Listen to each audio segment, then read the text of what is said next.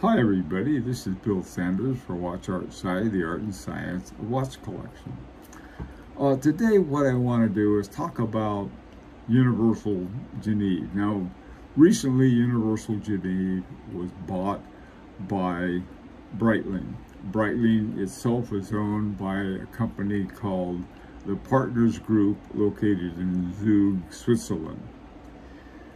So you have a company that's owned by another company. Now, they paid $69 million for Universal Genève. And the question I was wondering, really two things. Well, I wonder what the new ones are going to look like, and I wonder why they bought it. And one of the, sort of looking at a lot of different things, I'm wondering whether Breitling is going for what may be called a modern vintage. In other words, they're buying Universal Genève so they can take a lot of their vintage watches or the vintage styles and then put in new movements or do something like that with them and then come out with a new line of watches.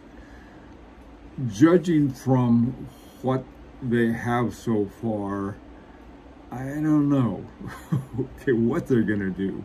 So if you're a Breitling fan or Universal Genève fan, I'll let you decide. But let me show you what I found. Now, I went to their website, and they just had a couple different models there, really. They had the Universal Genève Okeanos chronograph with a caliber UG 71.2, which is based on the ETA 2892-2, which one of my favorite ETA movements as far as they go, automatic. They didn't have the prices, but I found one, a pre-owned one for $39.20 that looked to be in pretty good shape. I don't know how much more or less that would be than the MSRP, but I'm assuming it's less. Now, the next one I looked at was, they didn't have too many. I had to check out the Universal Genève website, the new one. They had one called the Okeanos Moon Timer, caliber 71.4, almost identical in a lot of ways to the chronograph. I looked at this, it looks, it's a nice looking watch, but I don't know what they're going to do with it. Now, this next one is what really threw me. I found the Universal Genève Okeanos Moon chronograph. Wonderful looking watch. On the site, on the Universal Genève site, I looked up the information about it, and it's quartz. I said, wait a minute. Now, I took a look at some for sale. This one I found on Chrono 24 website, and it was not a quartz watch, it's an automatic, and I was like, what are they up to? Why would they do that? Now, one of the most famous ones that they made was called the pole router, and the pole router was done, I think, for SAS. This is back in the 50s when they started using the polar route from flying from California over the poles to Europe rather than going around. And Gerald Gented did the design. The watch on the right is one I found for sale. It's probably one of the better ones. It has a sort of a burlap bag guilloche on it. It probably looked better another way, but it was, it's an interesting design.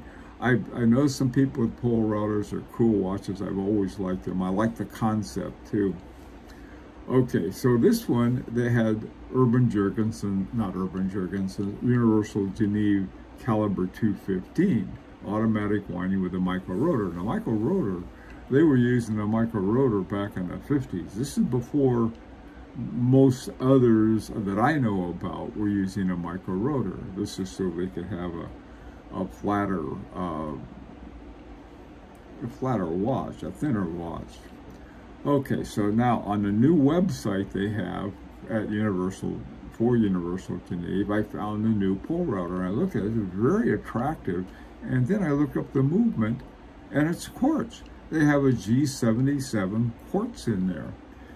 So I don't know what they're going to do, but I think it's going to be interesting to see. Maybe they just put out a couple quartz watches for placeholders for the time being. But it's going to be very interesting because the Universal Genève had been owned since 1989 by the Stelux holding company in Hong Kong. And now that was the owner, the holding company. Now the holding company is in Switzerland, so is Universal Genève. So stand by. I would love to hear your comments, your thoughts on this, your knowledge of Universal Genève, and what you think about Breitling buying it and what they might do with it, or how they might be integrated into Breitling. This is an opportunity to subscribe if you like, and until next time, this is Bill Sanders for Watch Art Science, the Art and Science of Watch Collection.